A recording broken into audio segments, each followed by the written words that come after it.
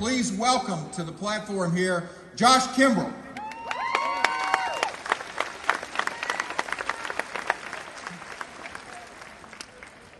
Well, good morning, and it's my honor to introduce to you the 47th governor of the great state of Texas. If you'll remember, a couple of election cycles ago, there was a man running for president, and a reporter asked him, "What is your favorite book of the New Testament?" And he said, "Job." Now, I'd imagine most of the folks in this audience know that the name of the book is neither Job, nor is it in the New Testament. And I'm glad to tell you that the man I'm about to introduce to you, my friend Rick Perry, he does know that it's named Job and it's in the Old Testament. And that's because there are a lot of people during election cycles who have a campaign conversion to Christ. Because there's still a lot of us around. You want the people who know the names of the books whenever it's not an election season.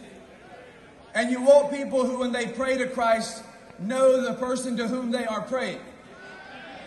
And I've prayed with Rick Perry many times publicly and privately. And he is a man who loves Jesus Christ and knows him to be the one true God. Amen.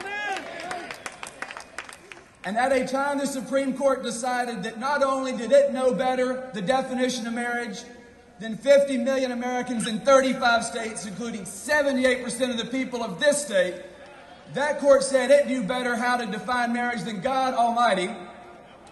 And we're here to say the Supreme Court is not the supreme maker.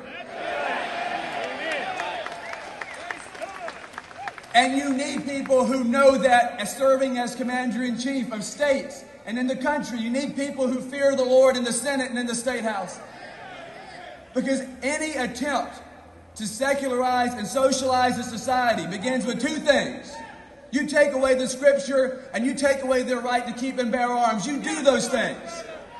And you turn people into sheeple. And we have a message in South Carolina that Rick Perry shared in Texas, and that is, if you want our religious liberty, come and take it. And that's exactly what my friend, the 47th governor of Texas, did his entire tenure.